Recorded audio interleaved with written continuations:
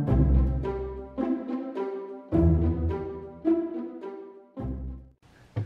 everybody, welcome back to my channel. This is Jenna.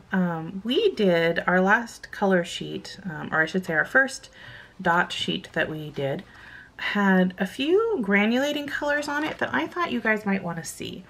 So I thought it would be fun just to go back and do a few. Now, granulating colors, essentially the pigments in the color separates a little bit here. Like you can see, for example, I did this one, which was Rose of Ultramarine. My battery kind of died when I was filming it. This was for the first bit that I did.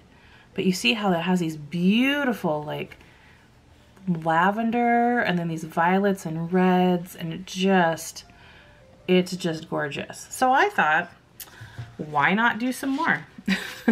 So some of these, now nickel titanium white or yellow is the only one that we're not going to do. There's not really a lot on this card for me to get enough off of there, I don't think anyway, and I don't want to have to scrub it. So I'm not going to do this one. Also, I already know that I'm going to buy this one at some point, so I think that's the plan.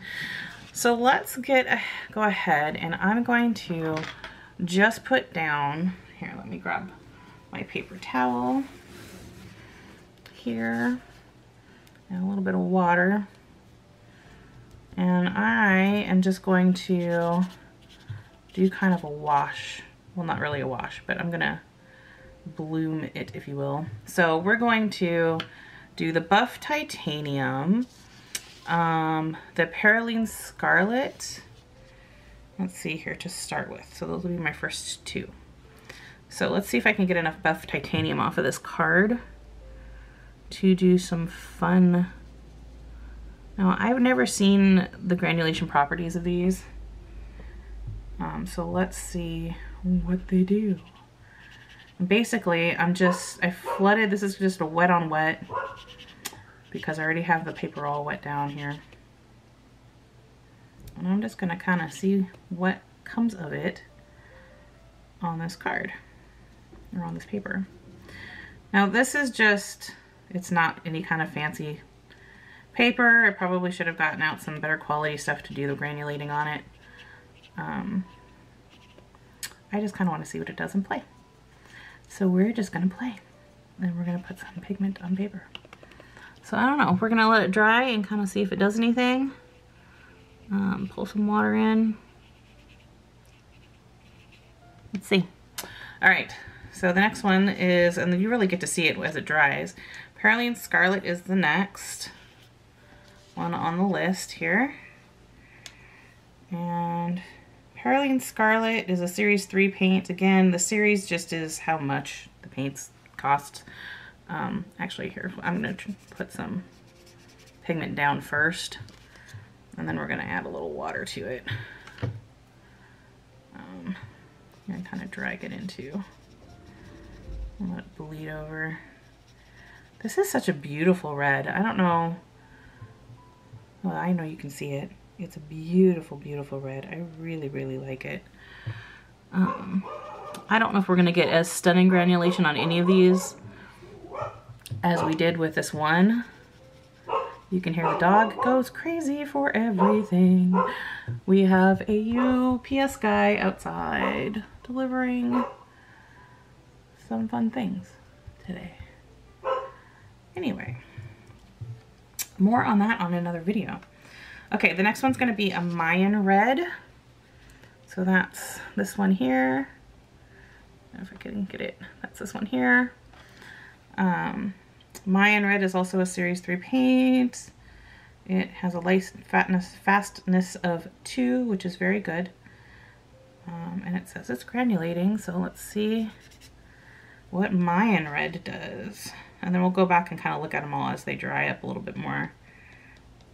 Pull some pigment off of here. There's not a lot on these dot cards, but there's enough to play around with it a little bit, usually speaking. So let's see if I can get this to granulate a little bit. There's a lot more of that Perylene Scarlet, which I do love that color. All right, one of my favorites, although it is super fugitive, which means it is not going to, it's not light fast like at all, because it has that fluorescent pigment as a part of it, or fluorescence as part of the pigment, is Opera Pink. Although they say Opera Pink is granulating, and I did not know that until I went back to look. So I love Opera Pink, but it's not, you know, there's no color fastness there to be had. I just really love the pink color. So we're just going to put down some pigment and see if we can get some more off of this page. I bet I can coax a little bit more off.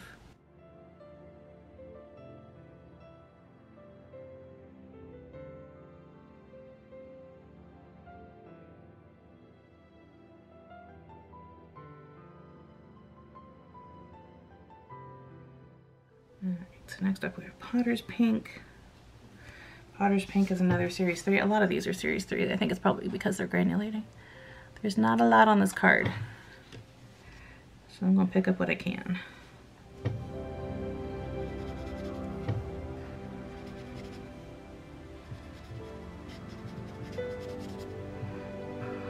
This one I'm having a hard time getting any pigment.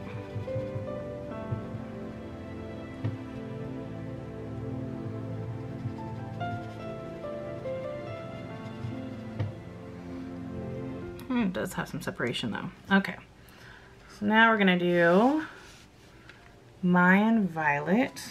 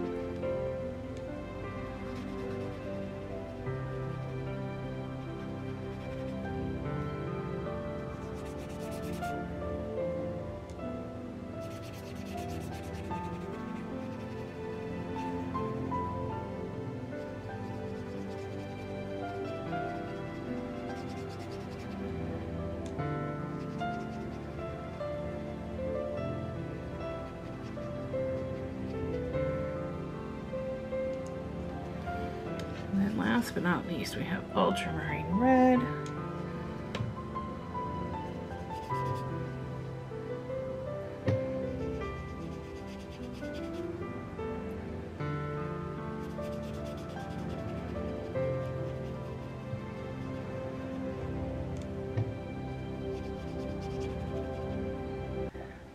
Okay, so let's go back and look at some of the ones that are dried already. I'm gonna set this dot card aside because we are going to do a different one as well. So we have Rose of Ultramarine,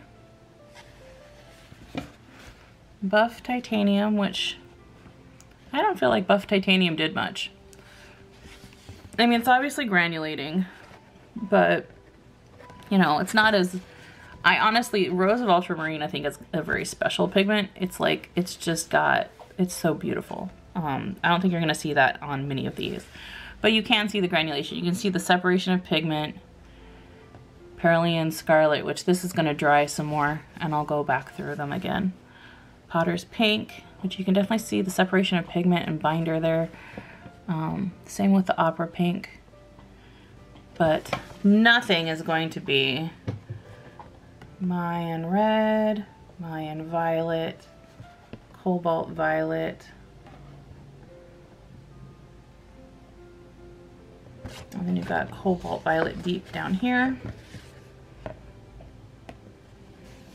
and Ultramarine Red.